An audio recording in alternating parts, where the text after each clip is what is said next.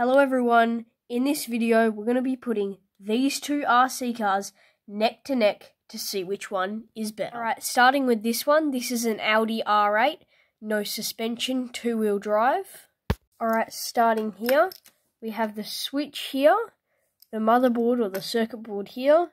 This here is for the steering, here, that controls the steering, so it sends signals straight through to here, and it makes it turn one way.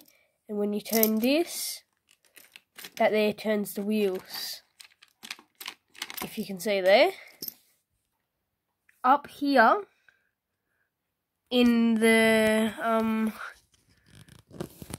or on the body shell, these wires here are for the actual lights on the machine.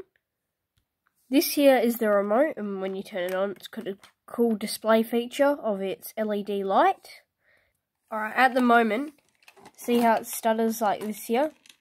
That means it's got a flat battery because it's not getting enough voltage through to the motor. Oh no, I just snapped this here. That connects up somewhere here. So I'm going to need to solder that back and put some new batteries in.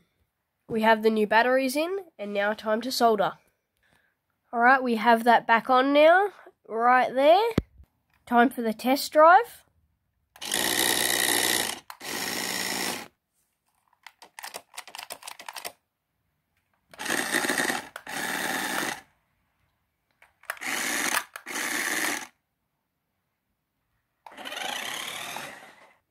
I'm impressed. That was $30 to buy brand new. And I'd probably give that 7 out of 10 for toy grade. And let's move on to the next one. This is a McLaren, and it's decently fast. It's got a spoiler like the last one, but the last one was a little bit bigger. Here is a size comparison to the last one. But I do reckon when you're working on this RC car, it is a lot easier because there was plugs in the old one. I ripped them out and soldered, but when you buy it brand new, there's plugs in the circuit board, so you can easily plug it in. This car was in my last video, so you can go check it. Not my last one, but one of my other videos. Go check it out, and I'll show you inside it. I rewired everything, but there is still some plugs there.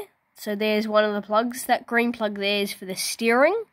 And that other one, I do not know what that's for. But there's two extra additional. That's one of the other ones. The other ones used to be right here. But I ripped them out and soldered some wires. These wires there to it. And it's got pretty good steering. And pretty good. It's got decent speed. But one thing it doesn't have that the other one did have is lights on it. There are no lights, so that's just fake lights there. But when you look underneath the shell, there's literally nothing there. It's just some shiny plastic. This thing here is the antenna that picks up radio frequency signals. It's decently small as well. This is comparing it to my hand. This here is the remote. And it's got a nice McLaren logo kind of there for RC, and it's alright, the steering, but it could be better. I personally love the massive remotes like this, but I mean, for $10, what do you expect? This is a $10 RC car. It's pretty cheap, and this is Australian money, so that would turn out $7 American. Let's start the engine. Turning.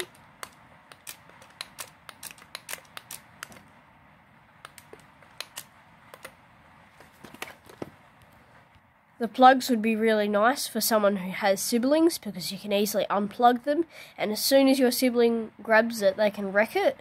So you can just unplug those, and then they'd think it's broken, and when you start playing it, you just open the thing up and plug the plugs back in.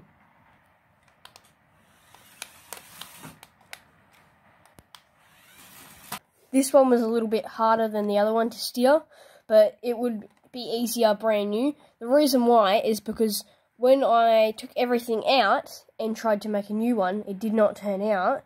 Still had everything that I'd pulled out, but I lost the spring for the turning. So when you turn here, oh, it's off, but it would just turn and it has no recoil to go back.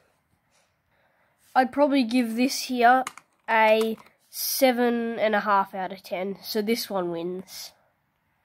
Don't forget to subscribe, smash that like button, and share. Thank you.